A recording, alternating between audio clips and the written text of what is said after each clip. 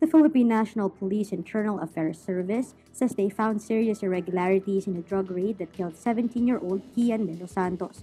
IAS Chief Alvegar Trayampulos says they are planning to file the following 3 administrative cases against policemen involved in the killing of de Los Santos: grave misconduct for the illegal arrest and killing of de Los Santos, violation of police operational procedure for lack of uniform and documents to push through with the raid, and command responsibility and serious neglect of duty for their supervisors. They will file the first 2 cases against 15 policemen from the Caloocan City Police Community Precinct 7. The third case will be filed against PCP 7 Station Commander Amor Cirillo and former Caloocan Police Chief Chito Bersaluna.